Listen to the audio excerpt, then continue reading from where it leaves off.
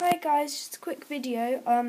I made some tack for my Breyer. It's a saddle with some of the new leather I bought from Hobbycraft.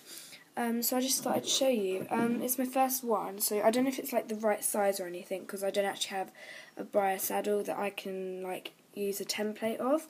So this is what I've done. So it's got the buckles here. Just focus on it.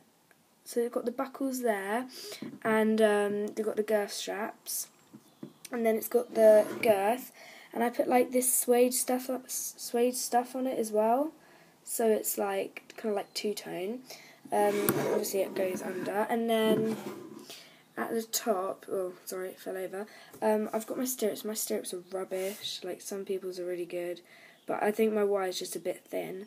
And then I've got the knee pad thing, and I've got a little square there, and then this is it. This has got a bit of can underneath it, so it's nice and like sturdy, and then you can see it at the back there. It's all like trim, and then I've got a numner, and up here it's just where the girth ends. So I'll take it off so we can have another look. Okay, so it's off now.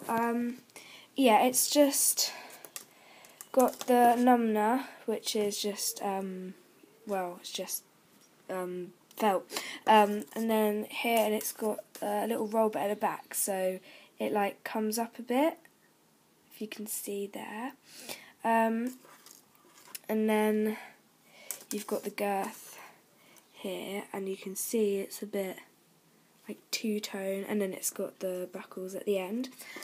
Yeah, so I'm quite proud of it. That's the underneath of it.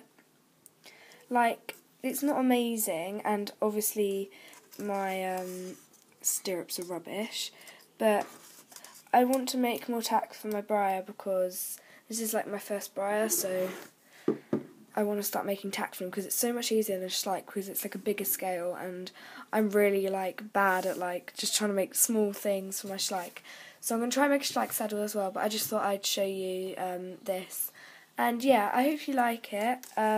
It's just, you know, a little something. So yeah, thank you for watching.